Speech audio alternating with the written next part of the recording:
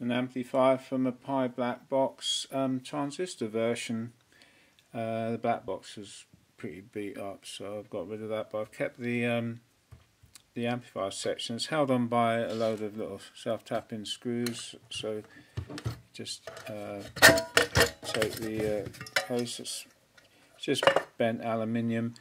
Inside you've got the components on the circuit board and the two power transistors which go off to the speaker output.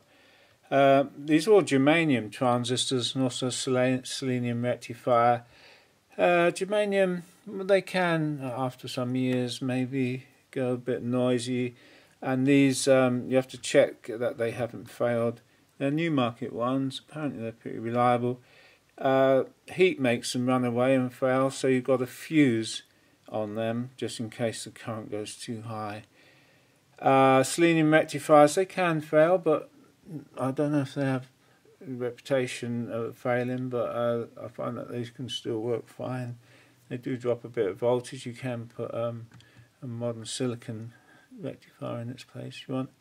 The controls on-off switch, volume, and the tone control as stiff as anything. They just need a bit of lubrication. These old electrolytics, be important to check that they're any good. Measure the ESR, especially the one that feeds out to the speakers. And these, they're pretty cheap. The circuit board is nice and easy to get to. It's just held on by one screw, and then it just you can just lay it down. It's pretty straightforward. I'll draw out the circuit. Just check the components over. Pretty small mains transformer. I don't know what the wattage was supposed to be, but it doesn't look like it'd be particularly loud, but we'll find out. And then I'm going to connect it up to a speaker, and of course it needs a ceramic cartridge, a high output cartridge to run it. It hasn't got a lot of gain for a modern cartridge, so I'll have to use something like that. A little voltage selector. Actually you can run on 110 volts. It says 112 I think. 90, 190, what's that say there? 190, 210, no, not 110, I was reading that wrong, that's 190, 210, we don't have voltages that low really anymore. It's a very unusual range, 212, 230, 230, 250, well you run it at 230, 250 these days. There's auxiliary output for goes off to the turntable, the mains. I need to take that off before I plug it in. There's no fuse on the mains input side, so I guess they didn't think that transformer was going to pack up at any time. I'll rely on the fuse on the plug, which as long as you've got these days the fuse in the plug, as long as it's not like, well, it only need to be about 3 amps for this. Anyway, I'll check it out, this component checks, and see how we get on. Just checking out the Pye Black Box Transistor amp. All the components look pretty good, so I decided to ramp up the voltage on it to just check it out initially, see how the voltages pan out. So I've got about 235 volts, drawing very little current. I've got a speaker connected, 8 ohms, but you don't need a speaker connected because it's capacitor coupled anyway. It's not like a valve amp. So on the rectifier we've got just over 24 volts, negative of course, and the midpoint on the Darlington output, which should be half, is about minus 13. Oh yeah, I've drawn out the circuit diagram, took a bit of a while. It's quite sophisticated for its time, but just looking at the output at the moment, you've got the 2 power transistors, and the center point's connected through a big capacitor to the speaker. So as the signal goes up and down, you charge and discharge this capacitor transfer the signal to the speaker. When you're almost at full volume, when the signal goes towards the negative rail, 24 volts, this transistor starts to cut off because it's got no voltage available. So there's some feedback via this capacitor here to actually push the negative voltage higher than minus rail, and it helps to keep this one conducting and stop the distortion. Anyway, the voltages, as I said, is about minus 24, which it should be, I think. This is a selenium rectifier, full wave off the input transformer. There's a little independent winding there, almost like a valve heater winding, which I see for the lamp. I don't have a lamp, it's blown. So 5.8 AC. So they put a lamp on there now. The earth runs all the way along. All these germanium transistors, these are NKT, I forget which one they are, NKT 452s, and you've got some driver ones here. Now back here, this is all DC coupled from this point here. This is all DC balanced. That's why you need to get the middle of the rail here, which is 20. It should be about 12. It's 13, and you can adjust that down here. There's a potentiometer where you can adjust the voltage on this one, which adjusts this point here, and it's carried through here. And but I didn't have to adjust it on the board. It's down the bottom there, that black one. Just see it. Board's pretty well cramped with components. These are all the little germanium transistors, a germanium diode, and these are the power transistors screwed to this plate, as is the selenium rectifier. Germaniums have a low voltage drop, better than silicon, so any heat generated below is only going to happen about full power. There's a 1 amp fuse there just in case anything blows. Selenium rectifier is testing okay. A lot of people would change that to a silicon one, but it's a nice little thing, looks alright. Now these capacitors, this is the big smoothing capacitor, which is on the circuit diagram here, 1000 microfarads, 25 volts. The bigger the better, and the lower the ESR, internal resistance, the better. Of course, these are very old now. 1000 at 25 volts, so it's actually working at its voltage rating. I think I've changed that because the bigger and the lower ESR, the better, and the same on the output. Now this capacitor down here, this big green one, is actually the output capacitor of the speaker. Now any ESR in that will drop power, and also the bigger, that's only 1000 microfarads, and in those days it's probably the biggest they can get. Now I can get one that size, that's near 4700 microfarads, and it would, and the lower ESR, so I'm going to change that because those two are critical to give you some performance. That one there, the bigger the better, and the lower ESR the better on those two. Down here it's negative minus 11, so that one there. Just feed in just the preamp. Now at the front you've got phono connection here. Comes in, weirdly, there's a double gang volume control. I don't know why they've done double gang, because a single gang here I thought would have been enough. But they've got this one on the front, which just varies the resistance to the phono as it goes up and down. There's a 220k there, and then it comes into this amplifier, basic transistor amplifier circuit with some feedback, some treble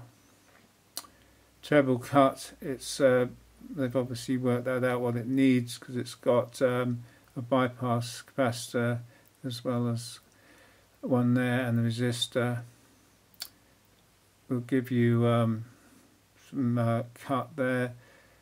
to get the right sound, obviously, from the pickup. So that just feeds through to the volume control here, which is standard volume control, but it has got tone control, just a treble cut through a little pot.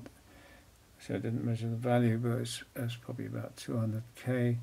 The tone control is on the on-off switch. There's the mains coming in. This is the tone control, which is the treble cut. The volume control is this double pot here. Back to the circuit. So the volume. So therefore, it goes through this 1 microfarad capacitor, and then you've got this more gain here with the DC balance in, and then you've got this even more gain here, and you've got some feedback just round here to this point across that 150 ohms. They must have arranged that feedback there to give you the correct sound. There's a bit of treble cut again to do with the feedback there. Diode is standard, and there's all these resistors here just balance the current on the output. On the output there's 1 ohm in the emitters, just to save the transistors from running away. So they will lose some power. You've got 1 ohm there, and this the speaker, actually didn't measure the speaker, say it's a 4 ohm speaker, so it's going to drop power through the 1 ohms. Anyway, I'm going to test it for frequency response before I change the capacitors, and then change the capacitors and see how much better it gets. I've got a signal generator connected to the phono input. I've got the load up there, I've got it on 8 at the moment. And I can put the scope on it as well. Anyway, I'll do that and add that on. Just checking the waveform, how much you can get out of this before it distorts. On the scope, red is the input signal and the yellow is measured on the speaker. And as you can see, the frequency is only 30 Hertz at the moment, and it's given 4 volts across 8 ohm load. And then if I increase the gain any more, you'll see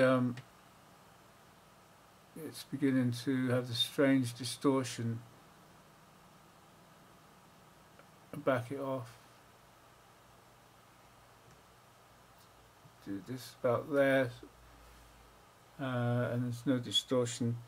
The voltage has dropped from -24 to 21.6 at this load, and checking the temperature, the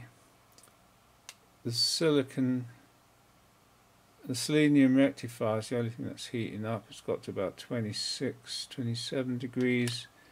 The output transistors, I'll put the light on. The output transistors are, I'll put Fahrenheit, centigrade, are only about 23, 24 degrees. The capacitor is beginning to heat up a bit. It's about 26 degrees. Smoothing capacitor is fine, but the capacitor that feeds the speaker is beginning to heat up. Now, increasing the frequency up to say 100 Hertz, the output begins to drop.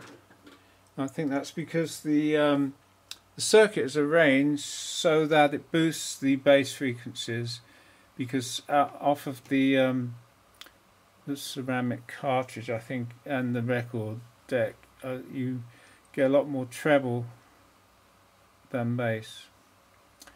and so it boosts the bass and cuts the treble. 100 Hertz. If I change it to now, oops, it's the right way. Changing it.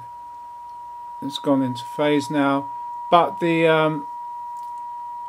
output is down to only it's going to drop to 1.8, 1.9, and the reason is I'm monitoring the signal at this point here, just off that pot. So this signal, as I put higher frequencies in, the high frequencies are being cut anyway, and so the volume is going down. So at about 1 kilohertz, it's cut the volume. Well, the output power, the RMS power, the signal's gone down to about half of what it was at 50 hertz. And then if I increase the signal up to 10 kilohertz, signal has dropped again, and dropped to about 1 volt now. So it was say 4 volts at 35 hertz, 2 volts at 1 kilohertz, and it's only 1 volt across the load at 10 kilohertz. So it's interesting to see now. If I just this is at 10 kilohertz, just change the. Now the yellow signal is the speaker output. If I increase the signal,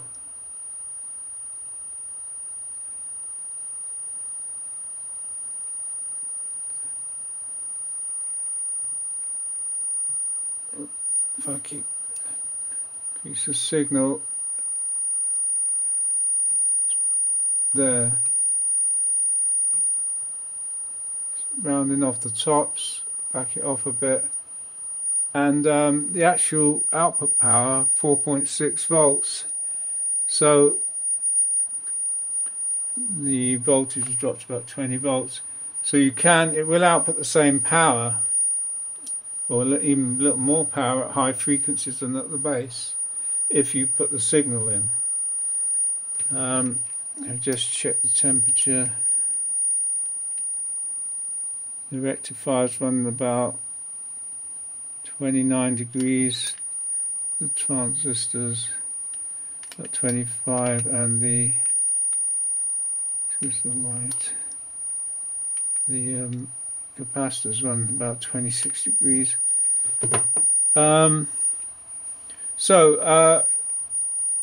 We could probably get a little more power out of at the base if I might put a better smoothing capacitor in, possibly, and also especially change to a decent capacitor that feeds the speaker, which is that one there.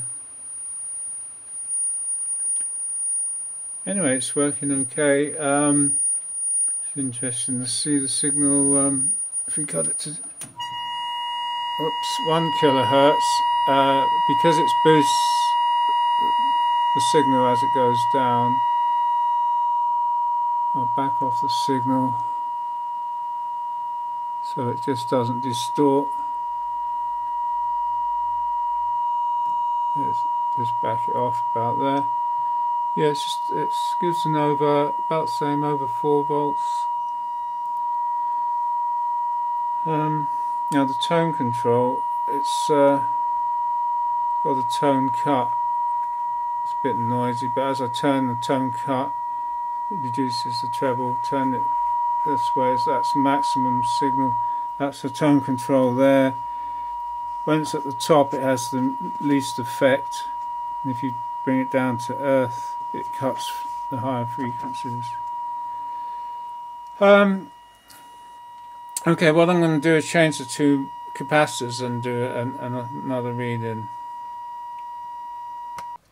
I've changed the 2 capacitors. The mains, the DC filtering one, which was 1,000. I put in a 6,800. So see how far technology's advanced since when this was made to now. It's 6,800 from 1,000, and it's a smaller and higher voltage, 35 volts.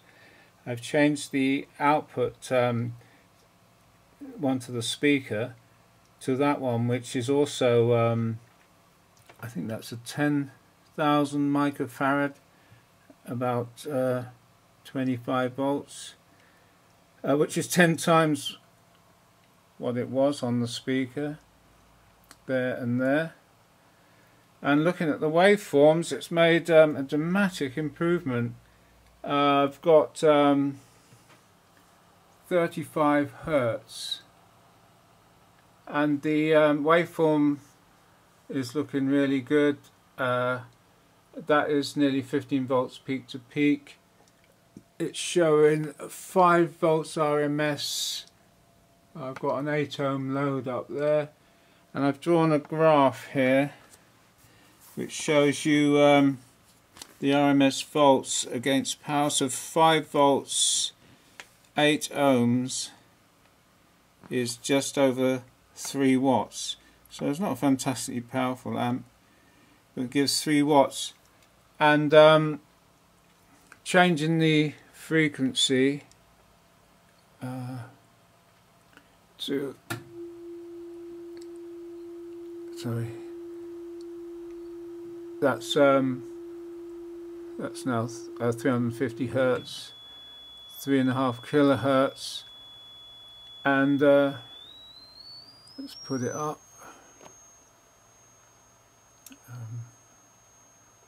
Not that one. These two waveforms, by the way, one is the input to the capacitor and one is the output to the on the output side of the capacitor, just there, just to see if the capacitor has got any losses or having a problem with phase shift of the speaker or anything, but it's not.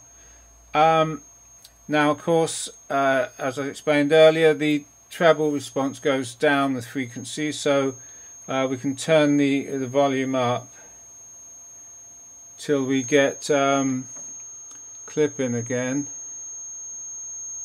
which is just there. Just see the top. It's not quite symmetrical, but we could adjust the pot to get that dead symmetrical. Just losing the top and the bottom just coming in. Just back it off to a sine wave. Again, it's about 15 volts peak to peak, and it's just over 5 volts RMS, so it can deliver the power across the range without any distortion at all. So changing the two capacitors work fine. It shows the rest of the circuit's working great. Now I can increase the power a bit. I could change the selenium rectifier, which has quite a bit of voltage drop, to a modern silicon one. Got to just watch the voltage. That'll probably put the voltage up by a couple of volts. Now these are 35 volts, it's no problem now. Some of the components, the transistor, the output ones can take 32 volts. There's one there that's only rated at 12 volts, the AC127. So you've got to be careful that I don't go over. The others are 30 volts, so they can all take it. Capacitor ratings, there's nothing. There's one at 25 volts there, smoothing one, but I'm sure that's only at 11 at the moment. If I need any more power, I don't know. The rectifier is quite nice. I don't know. This is only a low power. I'm going to compare this one. This is the black box transistor, which replaced the black box valve amp. I'm going to got a valve one I'm going to do next, and then we can put them side by side and just see what the differences are. But I'm really pleased now with this one. It's got a nice waveform, no distortion, and as I said, the power output's about that's into 8 ohms. It's there, just over 3 watts. I'm going to try it into 4 ohms, and that's when the amps draw will go up, and see what what sort of draw we can get into 8 ohms. So let's just turn the power back, the voltage down a minute, and switch it to 4 ohms. I'll switch it to 4 ohms, sorry, up there. So let's see what we can do into 4 ohms. By the way, I've got a monitor on the DC 23 volts at the moment. Just put the let's increase the volume control.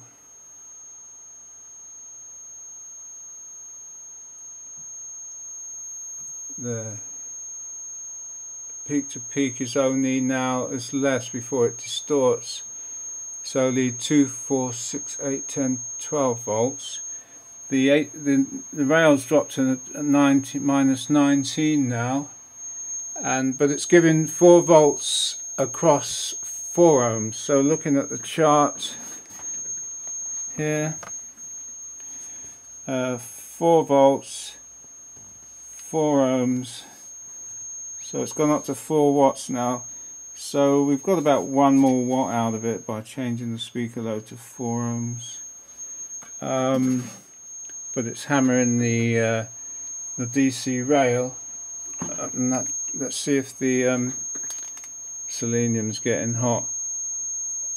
Yeah, it's about 33, 34 degrees C now, and the transistors are run about 26. There won't be any heating on that capacitor around at the back now. We'll find the light. And it's 21 off. That's on 26. Selenium. Well, they're not overheating. I mean, but the power is obviously limited by the DC rail. So I'll probably leave it as it is for now, and connect up a speaker, try and put some music through it. Remember, this is for a old ceramic cartridge which has a very high output, maybe 100 or 200 millivolts. But if I couple up a modern modern CD player or something, just to see what it sounds like. But obviously, because of the tone bass boost treble cut, it's going to sound a bit bassy. Anyway, I'll couple that up and have a go at that. I'm just adjusting the potentiometer down there. You have to undo the board and lay it back a bit, and be careful you don't short anything out. I put a bit of paper behind it, and adjusting the signal so that as you turn the volume up, the signal before was just clipping at the top. Now I've adjusted the pot so it's clipping equally top and bottom now, and so it's now giving a little more voltage than it was before clipping. But it's 4.4 now at and that's at 65 Hertz. So that was just adjusting that pot down there. I can't really do it while I'm holding the camera, but anyway, it does show the frequency. That'd be a maximum power for distortion. So we've now got 2 volts per division. It's about 2, 4, 6, 8, 10, 12, it's about 13 volts, which is a bit more than before. I can check it at the other frequencies as well. That's 6.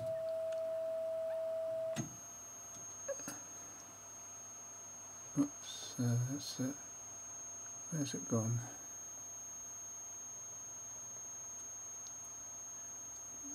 What? 6.5 kilohertz. Take it up to say 10 kilohertz, and increase the volume till it clips.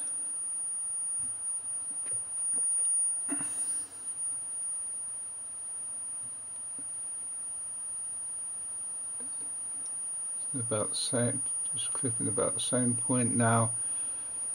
and it's just over 4 volts.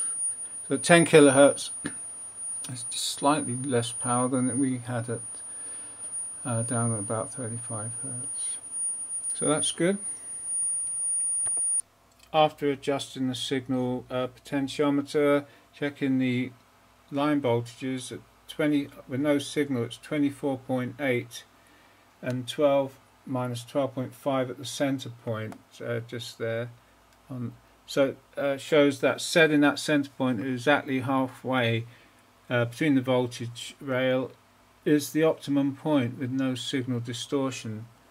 Just turn the signal up.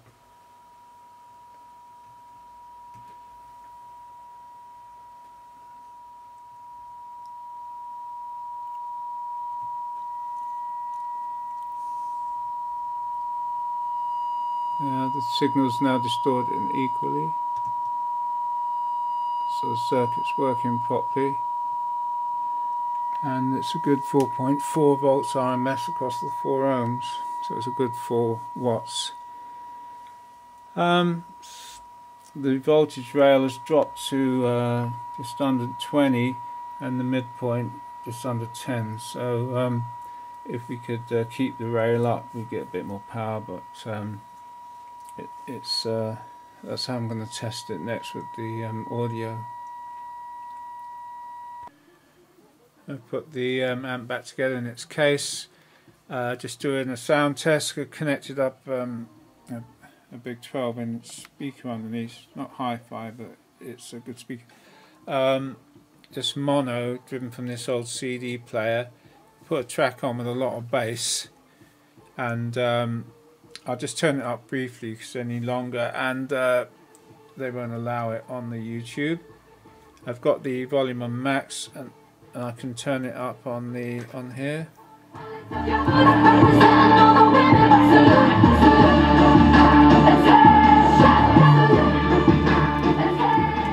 So although that's only a few watts, it's very loud. And then I can show the watts, connect it to the dummy load. I put the box back on, connected up speaker to the speaker terminal. Got an old CD player. It's only mono, so I just put one channel into the phono socket down there.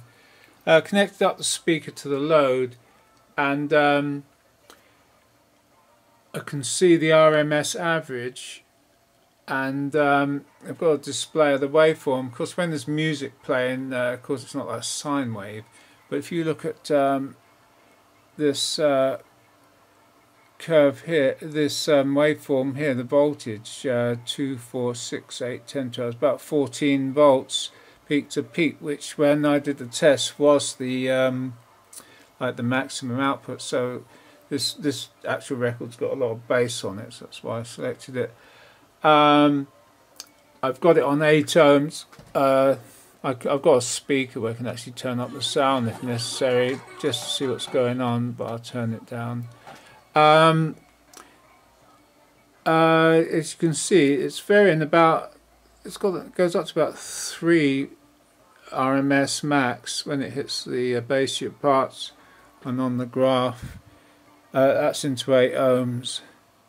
Not a lot. It's only over about 1 watt. If you turn it up to well, if you put it down to 4 ohms, it's still drawing about it's only